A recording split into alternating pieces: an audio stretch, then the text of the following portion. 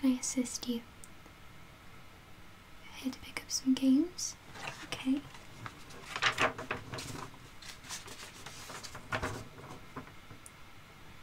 Okay, we've got some games reserved.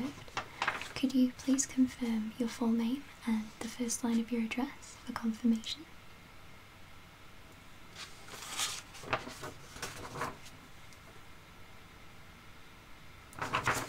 Yep, that's fine. Yep, of course we can pick those up. Let me just check we've still got them.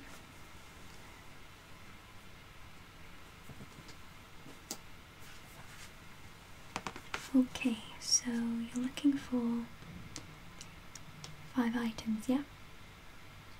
Okay, I'm just going to quickly go through them with you just to check they're all in order. So, the first game you asked for was The Last of Us, yeah? This is a really good choice. What can I say about it, really? It's from Naughty Dog, who made games like Uncharted and Crash Bandicoot and Jak and Daxter. I myself really love this game. It's a really good choice. I'm actually quite glad you picked this. Obviously I don't need to tell you why you picked it, however, I myself love it for so many reasons. Are you planning on picking up the DLC with this? There's lots of types of DLC. There's different maps for the multiplayer online, and there is Left Behind, which is set in between the game, in between several events of the game and its predecessing events. I do recommend that. Yeah, this is really good. I'm quite glad you picked this. So, as you probably know, you follow Joel and Ellie. Yeah, and it's a post-apocalyptic horror game, I suppose. Horror and action-based game. And they're the two main protagonists. Yeah. Have you played any games from Naughty Dog before? Crash Bandicoot? Okay, so obviously this runs a whole different stream of events. It is not exactly free world based, however the expanded land in it is so vast that you really do get a huge view of the world that you're living in, which really does immerse you into the gameplay. Yeah, so that's the first one you picked, yeah? What made you pick this? You were looking for a new horror game? Well, if I can recommend one, there will be one released in the foreseeable future. I think it's called Silent Hill PT. Yeah, that's for the PlayStation 4, I believe. And I do recommend that when it does come out. Yeah, they really played a whole different scene of events with Silent Hill this time. It really does take a different turn when it comes to especially technological advancements in equipment, especially this recent decade that we're in. Okay, so I believe this one is modern day or set very closely in the future. You travel around all different parts of America with your sidekick, I suppose. When it comes to AIs, typically you'll find that they're kind of useless or they don't connect with real human emotions. However, I do find that this game does set some sort of a standard when it comes to AI. Not so much on the difficulties, but as a general baseline, it certainly does, in my opinion. I mean, I find that Ellie is quite useful in the game. Anyway, let's see what else you picked. Oh, so you picked the art book for the game, yeah? This is another good choice. What you can see here is, there's no spoilers, it is a scene from the game itself where Ellie is helping Joel down here from a, I suppose, antagonist, but you know, no one major.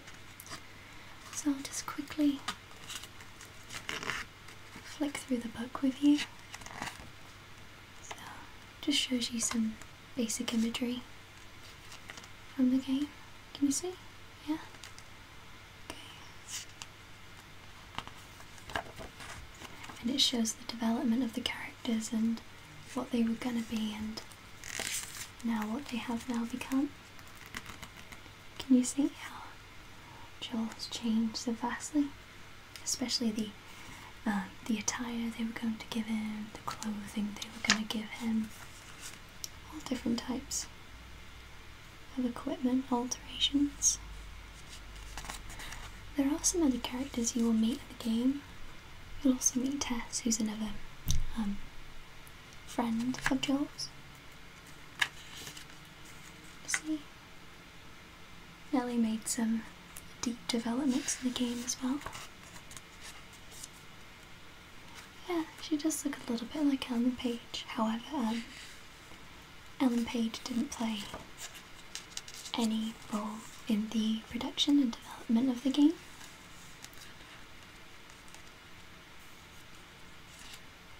Let's have a look. Yeah.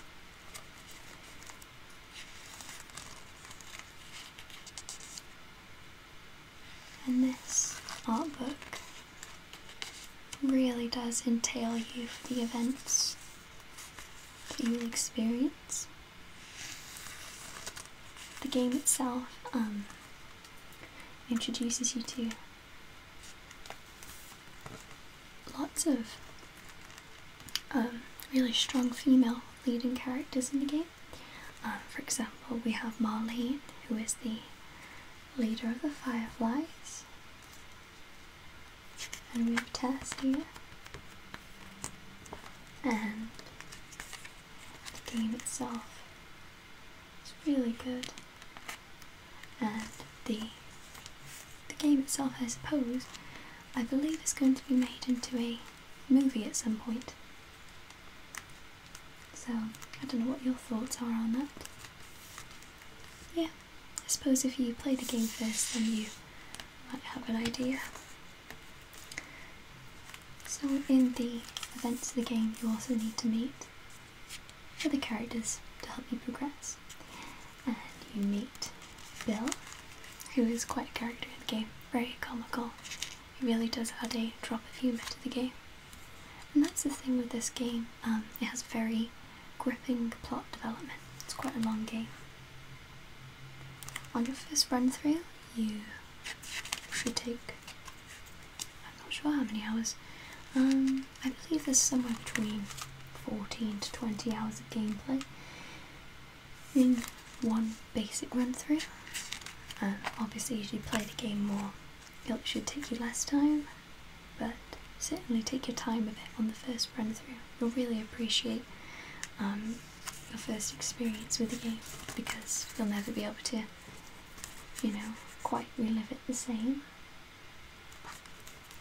Yeah, such fine details have gone into the graphics of this game, even in the, you know, basic enemies, which I suppose a lot of people don't quite consider, but there are some very beautiful scenes in this game. I won't spoil them for you, but truly embrace every moment you're offered in this game, because in my opinion, and my opinion only, it's quite one of a kind game. This is Tommy, who's another character you'll meet a couple of times in the game actually, and Maria. And I'll let you find out who they are by yourself.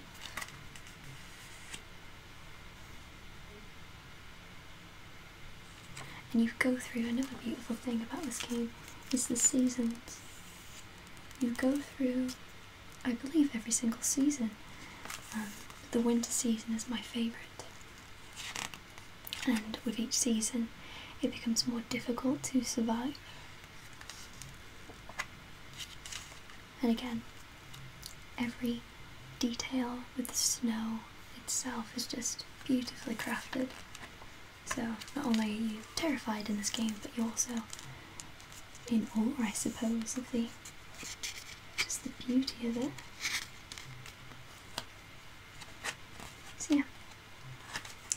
you'll have a look at the rest yourself. But yes, this is for the collection with this game, yes? Okay, brilliant. I'll just pop these to the side for you and I'll give them back to you at the end.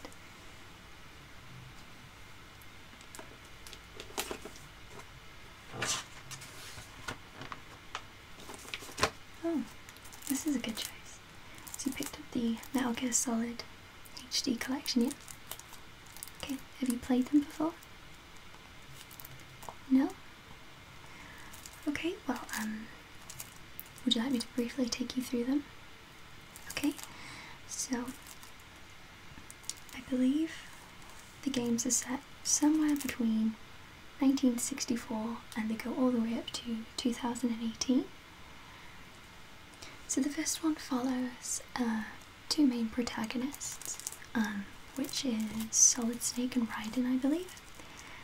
The game is set, this one here, Sons of Liberty, is set in 2007, and there are several characters you will meet in this game and lots of introductions.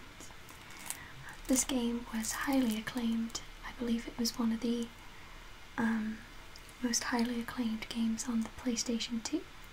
I believe this was the 4th highest rated PlayStation 2 game with an average score of 96%.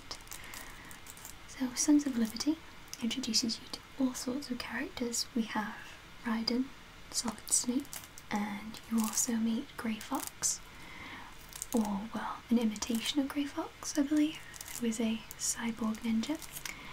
You also meet Raiden's, I suppose, love interest or girlfriend at the time, Rose, and you'll meet people who help you take you through the game, and the series itself is strictly stealth-like, you know, that's how the game is supposed to be. And the game really opened up several doors for lots of different companies to take a pinch from it. For example, the protagonists in these games are very unconventional and not something you would have seen at the time of release. I believe the first one was released roughly 2001, somewhere around there on the PlayStation. And basically in this one, Raiden is sent to a cleanup facility, which is an offshore facility called Big Shell. I think he's also there to help save the president, who's up for ransom, from the Sons of Liberty, as you can see here. The Sons of Liberty, I believe, are the main antagonists in the game. I could be wrong. But yeah, basically it's a stealth operated game. Despite Metal Gear Solid being the second one in the series, there have been several games behind that one and in between the games and after. Okay. And I believe this one here sold roughly 7 million copies on the PlayStation, so it was quite a successful game. And as always, the games are made by Konami and Hideo Kojima Productions, who has a sort of development production company called Foxhound, who are actually mentioned in the game briefly at points. Okay. So the next one in the HD collection which you've decided to purchase is Metal Gear Solid 3 Snake Eater. This game, I believe, is set in the Civil War in 1964, I believe. And you play as Big Boss, who you see a few different times in the game series, along with his predecessors and sequels, I suppose. The main antagonists in this game are Boss and Colonel Vulcan, who work for a sort of special forces unit and a crew facility, who you'll find out what they specialise in when you play the game. This game also opens up to CQC, Close Quarter Combat, which I'm not sure has been shown in the others, but they do encourage that to be focused on very much so in this game. again made by Hideo Kojima and his wonderful company. The game also has some beautifully immersive scenes in the game, especially near the end. So the aim of this game is to rescue a defected, I suppose, Soviet scientist who is building a nuclear-based tank called the Shagohod, and they need to, I suppose, bring him back to stop that being a world threat. And the game itself also, you go against several different, I suppose, mini bosses in the game who are also, again, part of a special forces unit. There's the End, who is a sniper specialist. There is the Fury, who is a fire specialist, I believe. There is the Sorrow, who is like a spirit medium. And there is the Pain and the Fear. And one is a Hornet specialist who uses insects as his way of attacking people. And the other is a very flexible and sturdy character who is very agile and, from my experience, difficult to attack. These bosses really do introduce a new type of game into the whole genre of stealth, I suppose. Each character has something special when it comes to techniques to defeat them. I think one boss in particular you might like is the End on this one. So the next one in the HD collection is the Metal Gear Solid Peace Walker. This is, I believe, the 6th game, which was introduced on the PSP. And this one originally was released in 2010, and this also follows Big Boss in 1974, and it's set in Costa Rica, and this follows the events of 2 other games which came before it. One I've already mentioned, and basically Big Boss in this one makes his own, I suppose, mini special forces unit. I believe this one is a co-op game. I'm not too sure if it's a co-op for just the PSP or PlayStation. You're gonna have to find that out for yourself. Also, on this one here, for a sort of side minigame, you can also play, I suppose, like a mini Ape Escape version of the game. In the 3rd one also you'll meet, again, lots of several characters. Eva, who is, I suppose, Big Boss's love interest, and Ocelot, who considers himself a gun specialist. But yeah, lots of different characters you'll meet in these games. They'll really invite you into a whole new fighting technique of gaming, really. Okay, so that's that. Okay, so the next one you picked is Metal Gear Rising: Revengeance, and we'll just briefly go over this one. This game is the latest set game, and it's one of the newest releases. This game is set in 2018, and it follows Raiden again, who has now become a cyborg ninja, I suppose. And also with this one, you do receive some free DLC to actually play as a cyborg ninja, or Grey Fox, who obviously we briefly discussed before. You can use that as a separate costume if you decide not to wear the typical attire Raiden possesses in this game. Totally your choice. This game is developed not just by Konami, but also by a different company this time, called Platinum Gaming. Whilst you may believe that a lot of series do give over their rights of development temporarily to other companies, they do sometimes fall flat on their face when it comes to graphic similarities, gameplay differences, and for some people this game is just a bit too different when it comes to gameplay. However, if you really like button bashing games, I suppose, then you should really like this, to be honest. This has a great combination of button bashing for those who don't enjoy stealth, and they also have a great stealth section of the game, I suppose. You are encouraged to use stealth, however, considering the combo you can get in the game, it does imply that you're supposed to use button bashing techniques in order to win. Obviously, depending on the difficulty, you are supposed to use a higher level of stealth.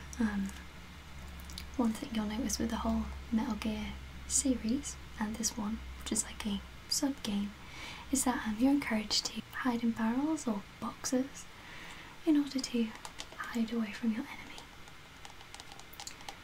The soundtrack as well, made partially by, I believe, a guy called James Christopherson. Also, he really does introduce a whole new genre of music into the game.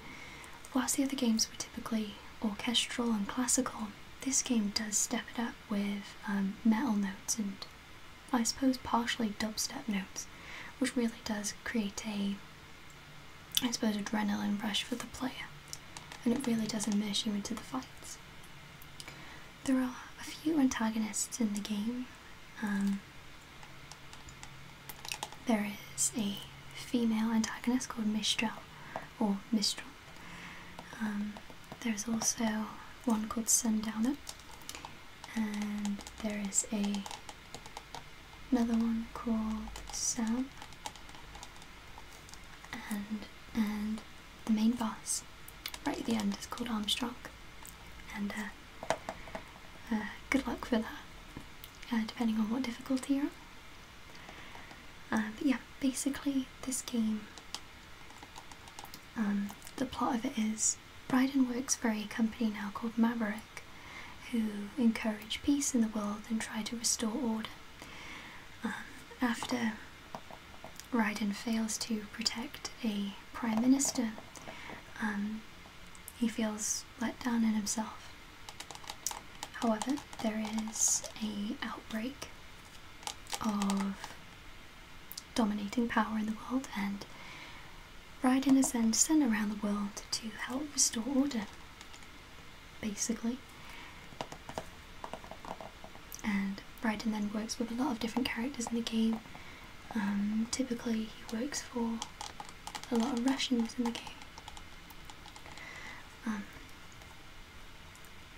Lots of different antagonists in the game, but one pure protagonist. This game is not multiplayer, however it does come with so much DLC to try out.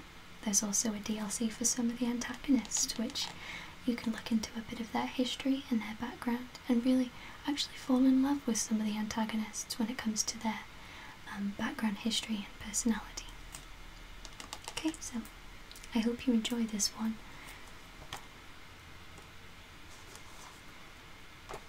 The last one you appear to have chosen is the Devil May Cry series.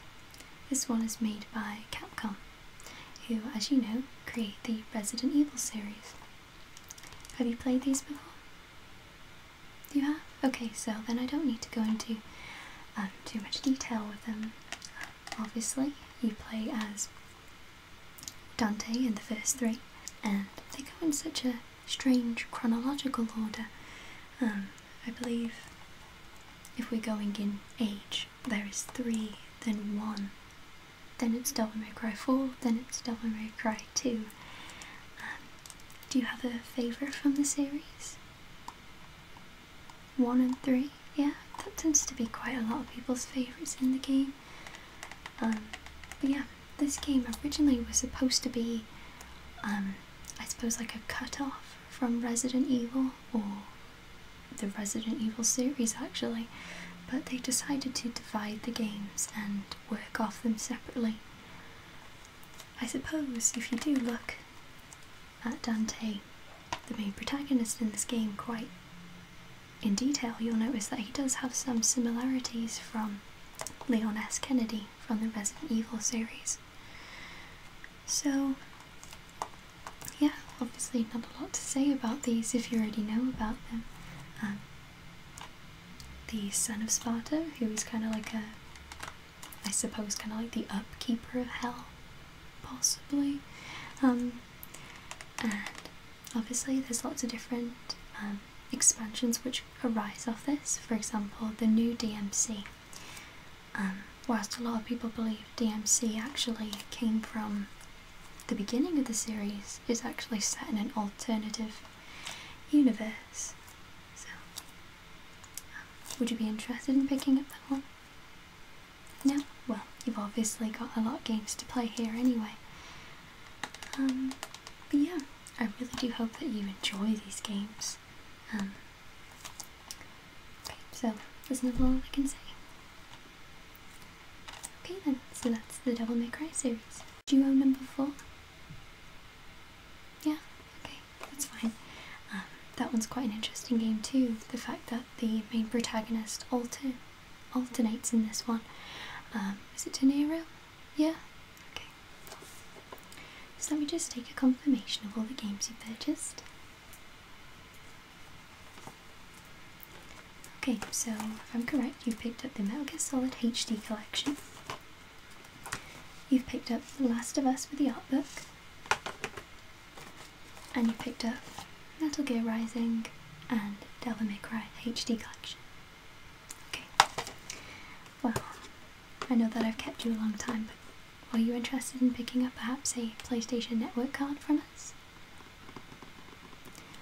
No? Okay, well, I was just going to say, in case you wanted to get the DLC, I mean, you can always come back to us if you're interested in picking up the DLC for any of the games. Okay, well, let me just write off your order number for you.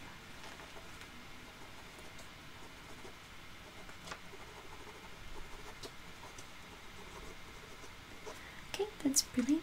So all the games are brand new and unused. If you do have any problems with them, we do have a 30-day money-back guarantee. Okay. Okay, you have a lovely day now, and I'll just pass these to you. Okay, excellent. You have a lovely day now, and hopefully we should see you very soon. Of course, yeah. Enjoy the games.